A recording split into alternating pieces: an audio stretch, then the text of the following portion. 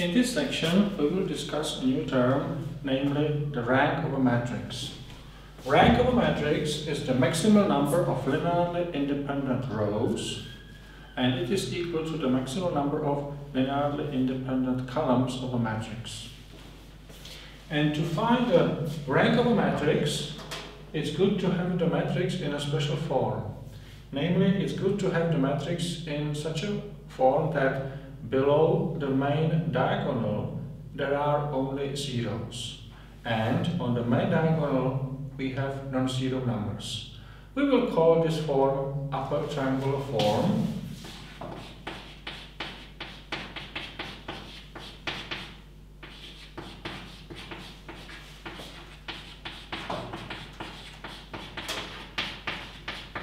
Upper triangular form of a matrix.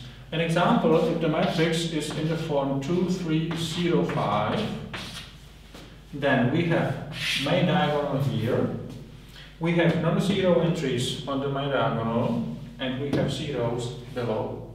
That's good, because then the rank will be 2. If we have a matrix that is not in this form, then we can use Gauss elimination to transform the given matrix into this nice form, into the upper triangular form. Let me give you an example. If we have the matrix, say 1, 2, 3, 4, then we write just tilde, not equal sign, because the resulting matrix will not be equal to the original one. It will be just equivalent in the sense that it has the same rank. First we look at the position 1, 1. If there is a non-zero value, we are happy. If there were 0, then we would interchange 2 columns or 2 rows to get 0 here. And we copy the first row.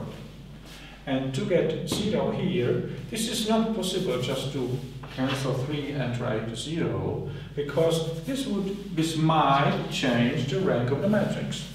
We can only perform such operations that preserve the rank, that do not change the rank of the matrix.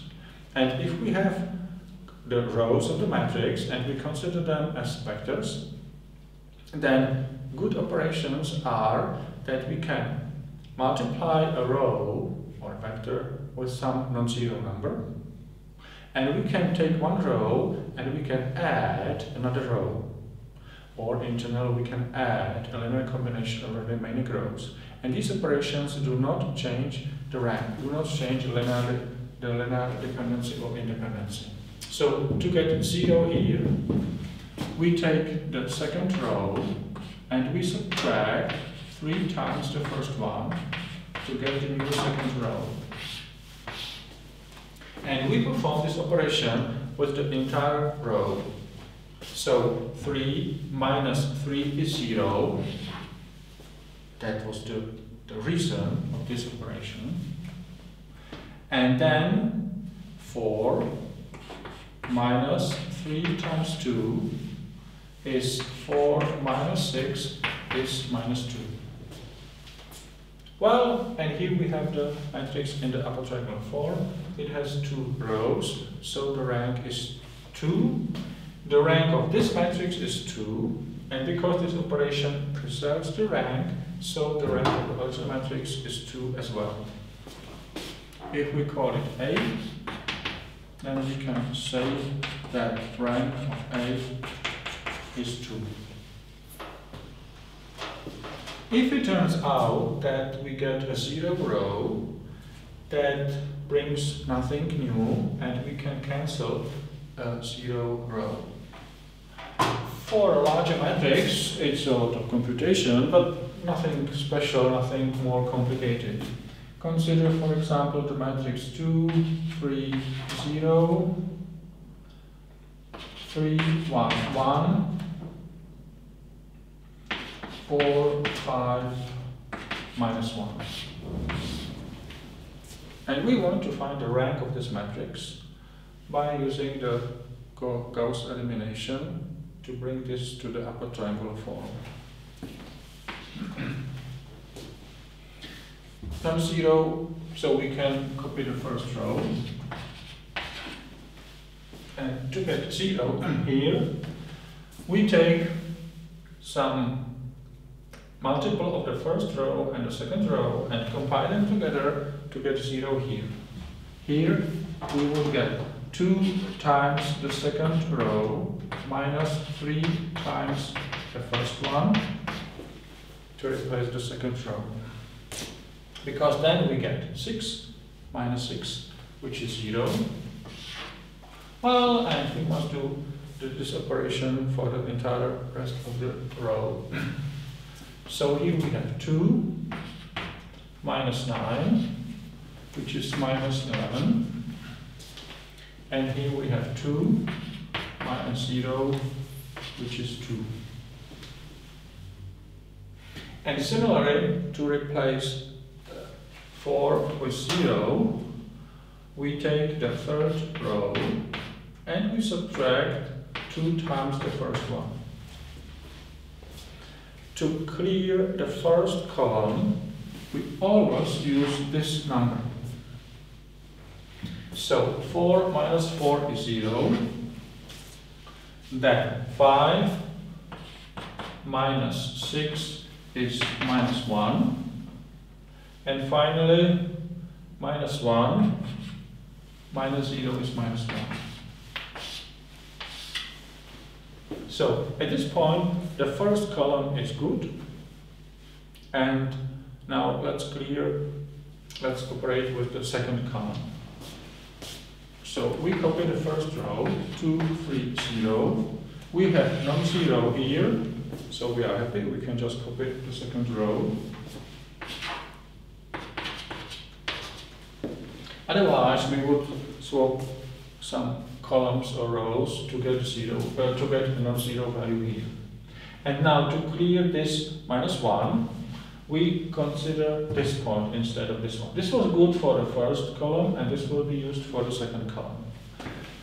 So we must multiply by 11 the third row, and we subtract the second one to get a new third row. We don't use this number but this one, so we use the second row, not the first one, not to spoil the zeros in the first column. Because you see, for this number, you have 11 times 0 minus 0, which is 0. Well, it would be a pity to lose this 0 when it was so hard to get it. Then we have minus 11 plus 11, which is 0. Yeah, that was the purpose of this operation. And finally, we have 11 times this one, which is minus 11, minus 2, which is minus 13. And we are done. This matrix is in the upper triangular form. We have non-zero entries on the diagonal, and we have all the zeros below. The number of rows is 3, so the rank is 3.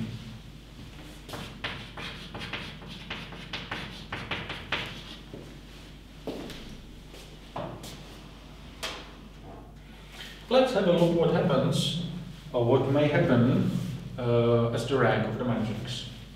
So let's start with a 1 times 1 matrix.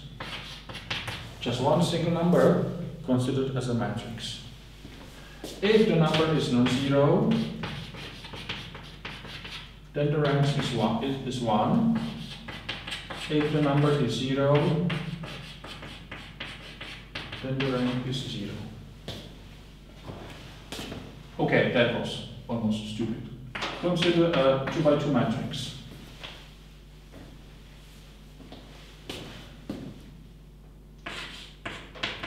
If the matrix has 2 independent, or something like that, 1, 2, 3, 4, yeah, 1, 2, 3, 4, then the rank is 2.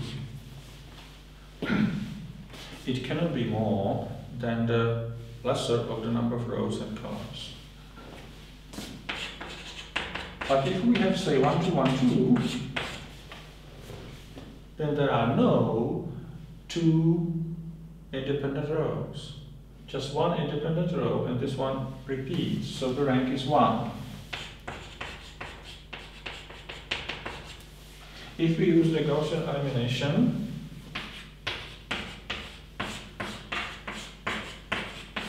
then to get 0 here, we take the second row minus the first one. And we get 0, so we can cancel this, and we arrive at a matrix which is in the upper triangle form, and it has just one row, so the rank is 1. And again, if the matrix is 0, that means all the entries are equal to 0 exactly, then the rank is 0.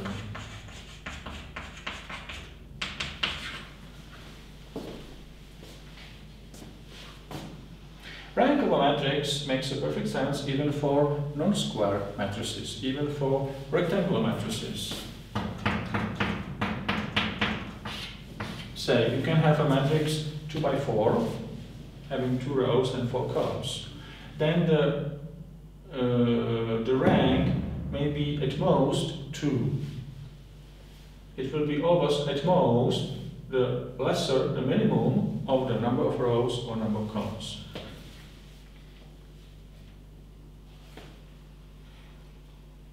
And if the matrix has the rank that is the lesser of the dimensions, we call it a full rank matrix. So an example, 2 by 2 matrix may have a rank of 2, and if it is indeed 2, we call it a full rank matrix.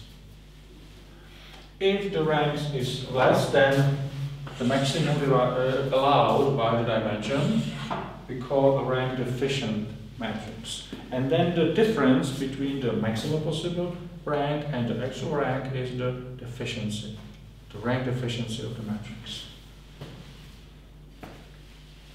Rank of a matrix is quite an important number because it will help us to decide whether a system of equations has solution or not.